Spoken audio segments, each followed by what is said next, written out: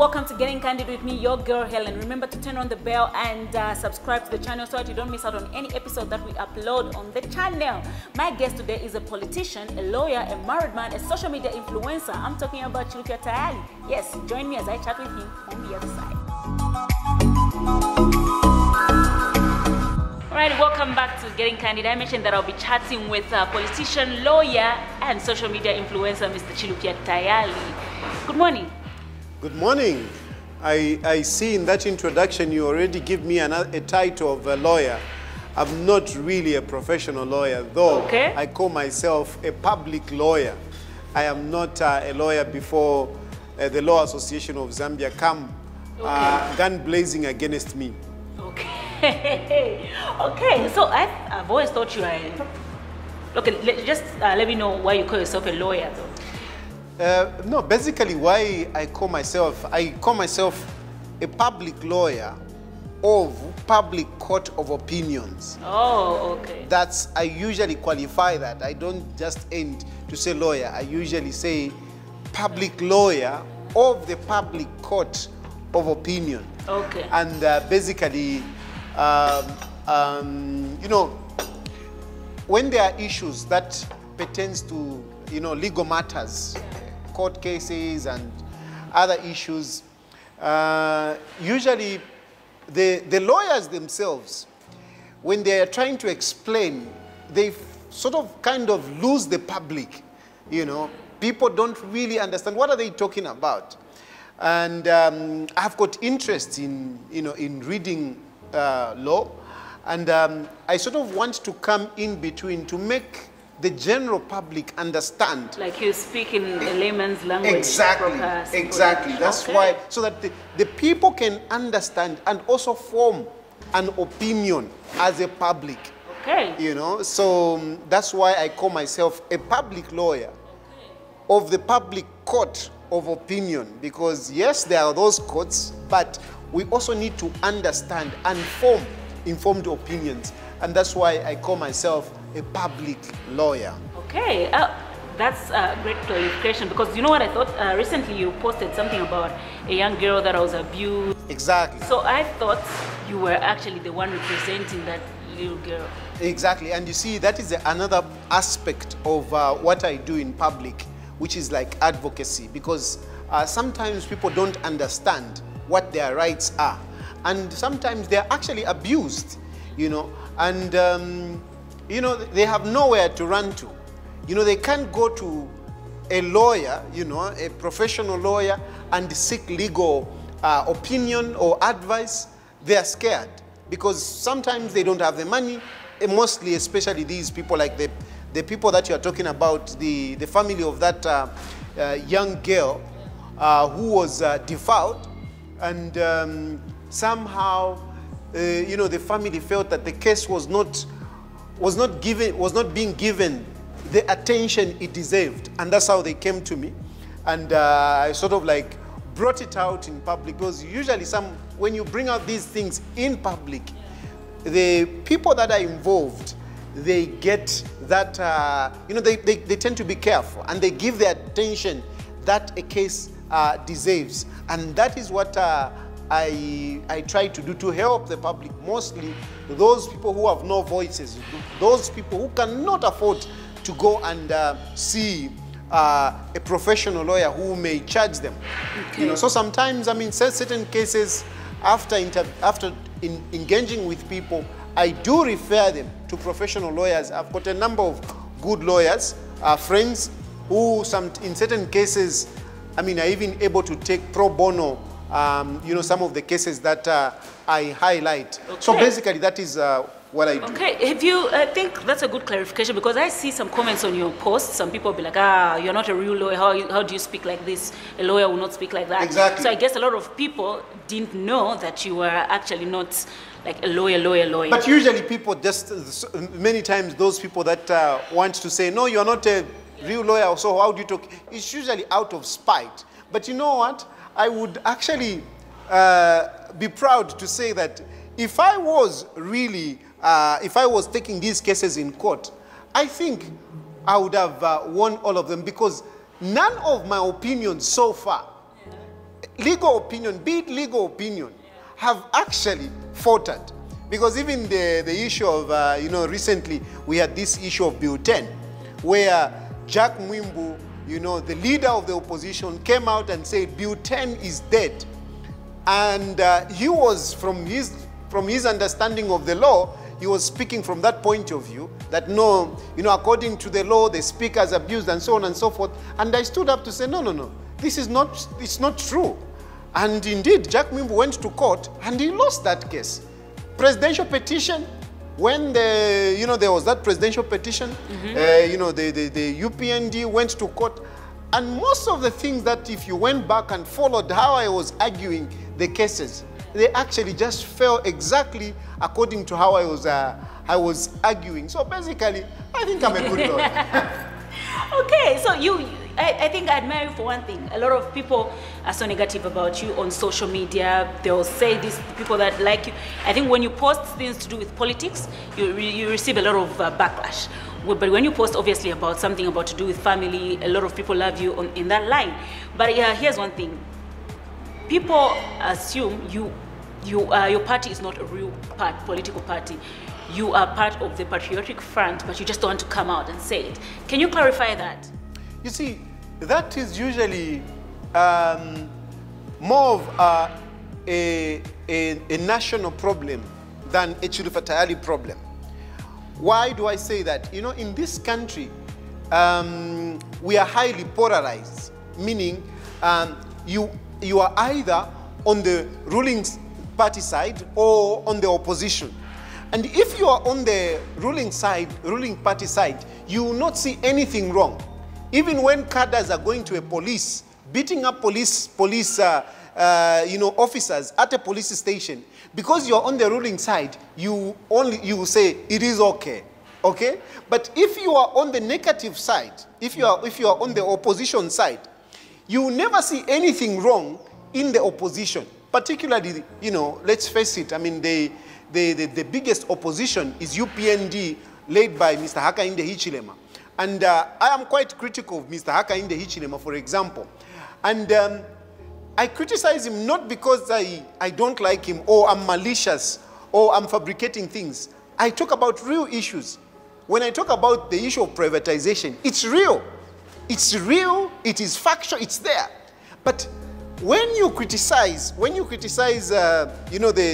ruling party, those in the ruling party, they will start bashing you and accusing you of being paid and so on and so forth. It's the same when you bash the opposition. The UPND, they will come out strongly, furiously, and say all sorts of things. But the point is, we need to come to a point where we are objective, where we are reasonable. But here's the thing. Recently, a lot of youths, a lot of young people have been very outspoken about governance issues, right? Yes. And you seem to tell them, look, you can't speak out. You are more like, it was more of you saying, even when they were saying we're going to have a peaceful protest, you were totally against that. And for most of them, it was like, okay, we want to speak on something, things that are affecting us, but you completely discourage that. Don't you think it's important for sometimes for people to actually speak out? And I never discourage young people from speaking out, and I never discourage. I'm one people that encourage people to speak out. Yeah. So I never, at any point, discourage the young people to speak out. My issue is, when you are talking whatever, when you want to speak out on national issues, don't base them on your personal frustrations. And when you want to demonstrate, you have to be very specific. What is it that you are demonstrating? You can't just come to say, no, we young people, we are not happy. We are not happy because we are not being given freedom of expression. How do you say we are not being given freedom of expression? You are a youth and you are running this show. This is part of freedom of expression. I'm sure you'll be very happy to have some of these young people. And I'm sure I was checking some of the interviews that you have done. You have had many young people on your platform. This is a platform of freedom of expression. People do log into their Facebook, and they do these live videos. So the freedom of expression, to say there is no freedom of expression in Zambia, I don't think that is right. But of course, when you open your social media or when you come on this platform and you start calling this one is a prostitute, that one is a criminal, you must back up that. And that is not right. In as much as if you want to be respected, you must also respect other people.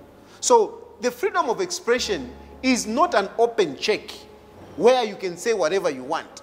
So that is where I come in and I say, no, can we regulate ourselves when we are talking? And then the other point of to say, no, we want to protest. Why do you want to protest? No, there's too much corruption in this country. Come on. Helen is not corrupt. I am not corrupt. And those in government, not all of them are corrupt. So when you are talking about corruption, be very specific. I can give you an example. At the moment, I am strongly criticizing President Edgar Lungu for allowing Chilufya to be in office whilst he's answering corruption charges. I'm strongly criticizing that. So you need to be very specific. And I even said, we might even protest. I actually wanted to protest. And that protest is not against the government in general. It is about one specific issue which is not going right. So those people who are protesting in the bush like they are doing exorcism of, spirits. I mean, if they were very specific, I saw those placards. Hey, too much corruption. We want our God. Hey, we want, come on. What are you talking about? Be very specific. Okay, let's take a break. We're still chatting with Chilufya Tayali. Don't change the channel. Stick on.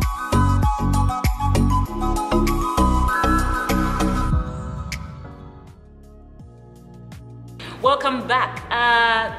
Before we move on to other things, a quick one. Why did you choose to form your own political party and not join an already existing one?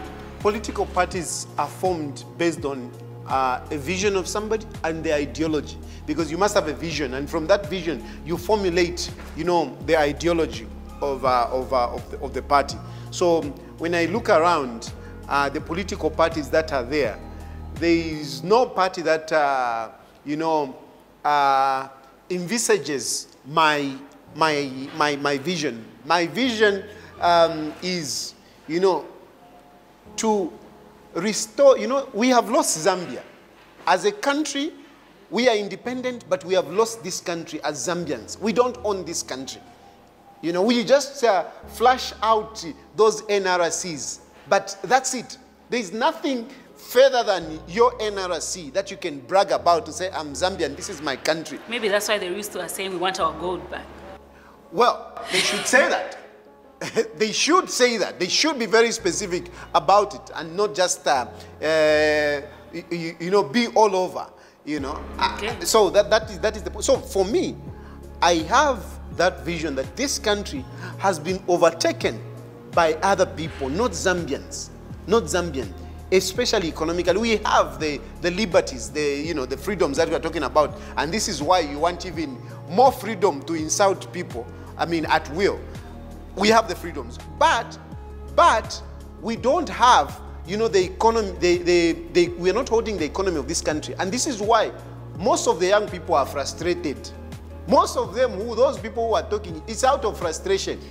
When they are given a job, look how many of these young people in this country, for some of them, I don't want to mention their names because I don't want to embarrass them on your nice program, but you would find that they will be speaking on, shouting on top of their voices. But the moment they are appointed, they go quiet. They start defending the very things that they were speaking against. So from my point of view, I see that some of these young people, they make the noise just to get their attention. Otherwise, it's not really looking at national issues. It's about getting their attention. I can speak about this Biflo. I can mention him because he was one of those. Biflo, he was making a lot of noise. At night, he wrote a letter, took it to State House. He wrote a letter himself and took it to State House, seeking for an appointment. The agenda of the meeting that he wanted at State House is not known. So you didn't believe his clarification? Because he clarified, even on this show, he clarified. Come on, please. I'm not that naive. If at all, that Biflo, that day he went to State House, if he had met Edgar Lungu on the corridors, Biflo, young man, how are you? No, I like you very much. I'm appointing you, what. That would have been the end of him. Okay. That would have been the end of him. We have seen a number of them. I don't want to mention them. Give an example. You know what I mean? I'll give an example.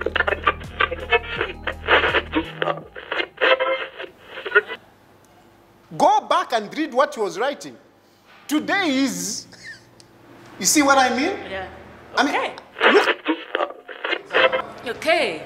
You know, so I do understand the situation that the young people go through, but the point I'm trying to make is, don't try to make a big issue of, you know, national whatever. If you don't have a job, say, I don't have a job.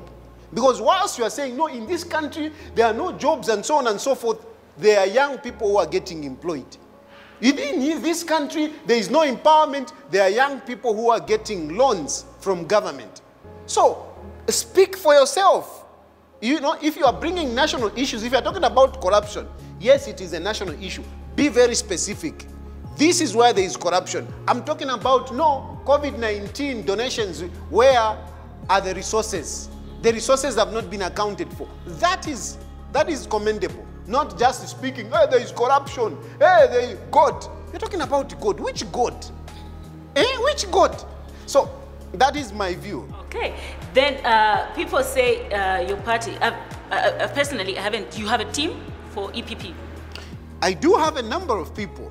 I do have a number of people because, but the other thing is also, I'm trying to do politics differently. Mm-hmm. I want to do smart politics. I want to do smart politics. It's not just about making all the noise, war with cadres and everything, and say we are doing politics. You need to be effective in whatever you are doing. You need to be effective. Cadreism does not really, most of the times, achieve anything for the Zambian people. But if positive engagement is what really helps. So from my point of view, in our party, we don't want cadres. So you won't hear, you saw me, I've come here for this interview. I've come alone. I go everywhere alone. You will never see me coming with the cadres and whatever. No, not at all. My vice president right now, she's busy. She's a business lady. She's working. She's being productive. Lusaka province chairman, he's a businessman. He's being productive. Those are the kind of people that we have.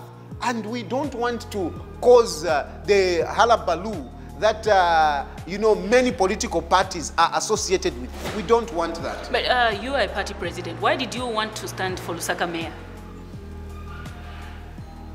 You see, why I wanted that, because our party was formed after the general elections, after the last general elections. Okay. So we have never participated in the general elections.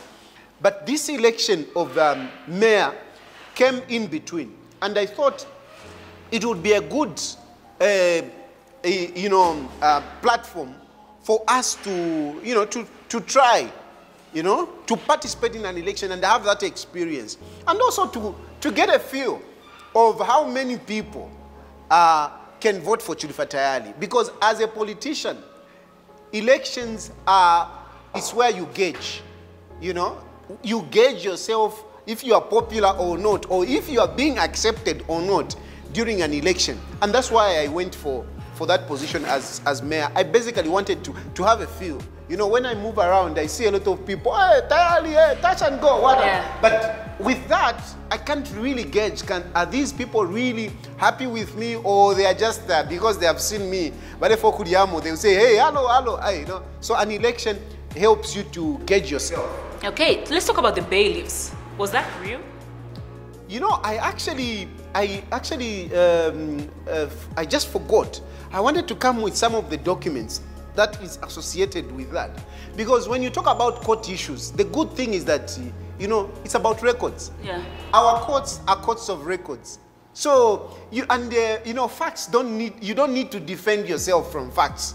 So when somebody was jumping around like a popcorn in a pot, talking about bailiffs and what, you know, I just ignored Balabash Kulubantu, because really, you know, sometimes when a person goes so low, I mean, in as much as you want to take them on, I mean, you need to reserve yourself, you know, some dignity. When a person really just throws himself right into the mud, certain times you need to reserve yourself some respect. So that's why I have not responded to most of. There are a number of accusations that that grandfather, Simon Mwewa. Yes, he's a grandfather, you know, because a man who is over 50, he's a grandfather, and we need to respect him. So basically, I'm just respecting the man. So, in certain times, you just let the people talk. I mean, it's this frustration I'm talking about. This is why, you know, our party, we want to restore that dignity.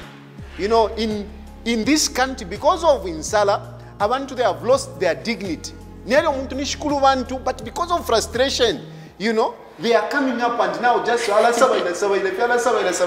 but nonetheless, that issue, it has not ended. I am taking it up. I am actually drafting court petitions for all the allegations that you know, did he take you to court? The other time he said he's taking you to court. Did you guys go to court? He started it, and he took me to court, and you know, now here is the thing.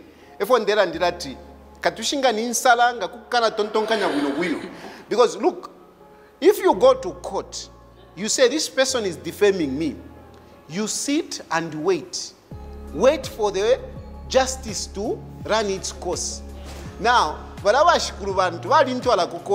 he took me to court, and yet he has been bickering around, you know, instead of waiting for the court cases. Now, I am also now forced to take him to court. I don't take people to court, but I am forced to take him to court because he took me to court and yet continued talking. So now, I have also resolved to take him to court as well, so that for defamation. For defamation? Absolutely. So what are I'm sure your daughters, your two daughters, should be on social media. They see all these things. What do they say about? Well, look, on social media, a lot of people say a lot of things. Yeah. And some people on social media, they think they know you, just because every day he logs in social media and he reads your articles, and they think they know you. Yeah. But they don't know you. I mean, this is the first time that you are meeting me. I don't think you knew that I'm this handsome. But now you have seen me in person. Now you have seen me in person. And I'm sure there is that, you know, you can feel to say, okay, you know. So anyway, the point I'm trying to make is that people on social media think that they know you, but they don't know you. My children know me. Okay. My children, my wife, they know me.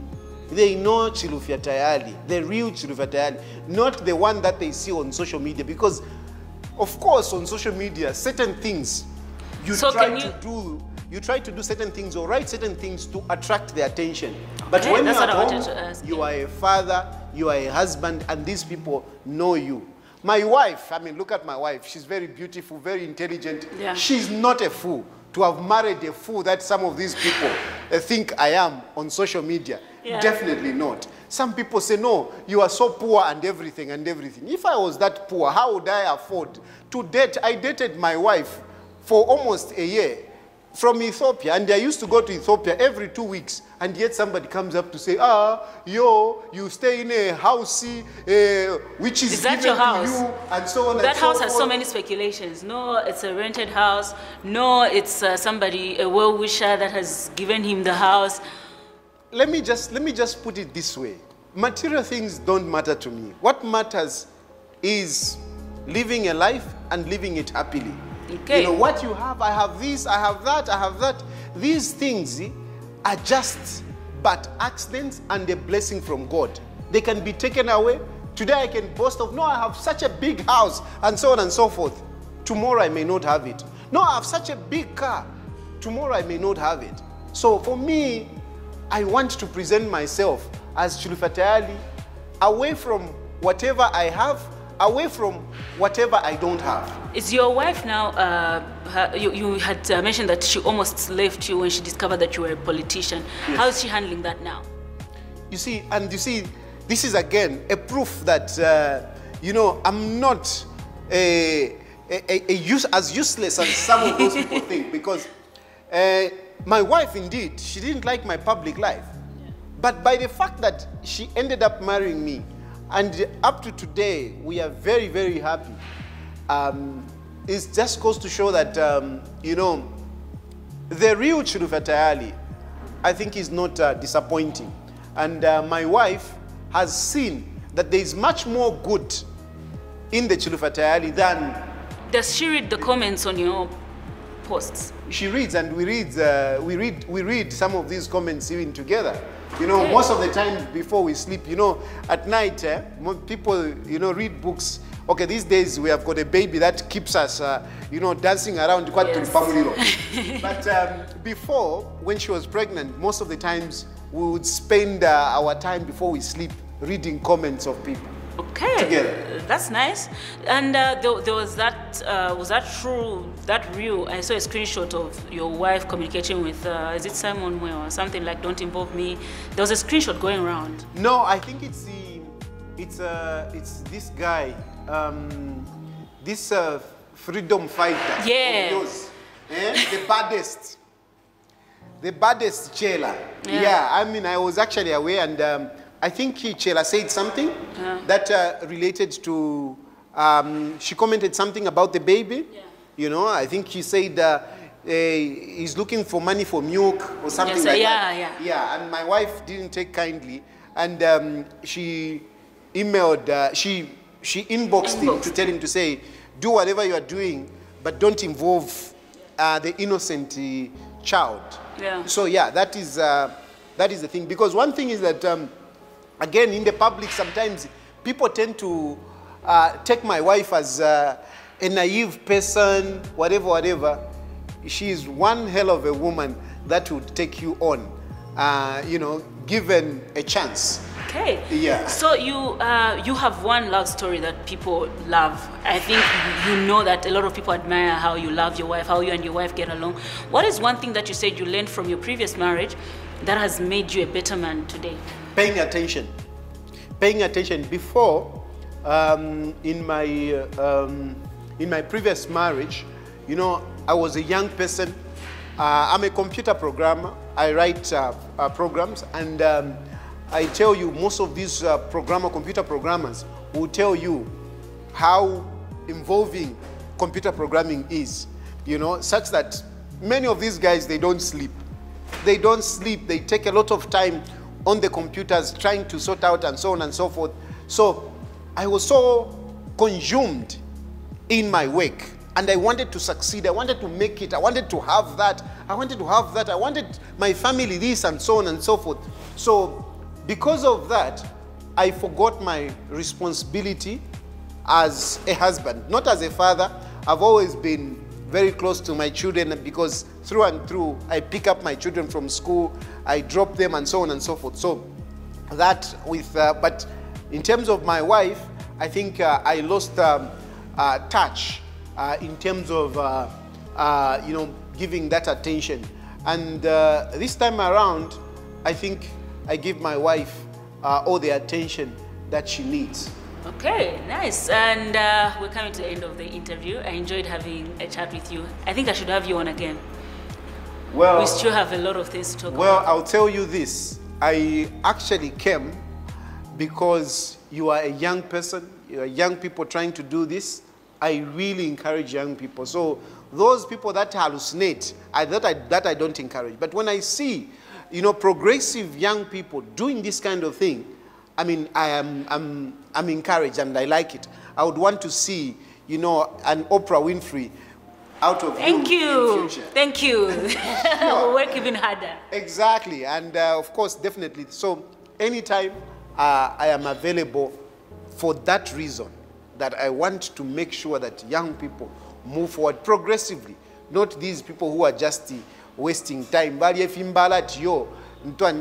no freedom of expression. Thank you very much. Alrighty, so this has been Getting Candid with me, your girl Helen. Remember to subscribe and turn on the bell so that you don't miss anything. I hope you enjoyed this episode, because I did. Bye-bye.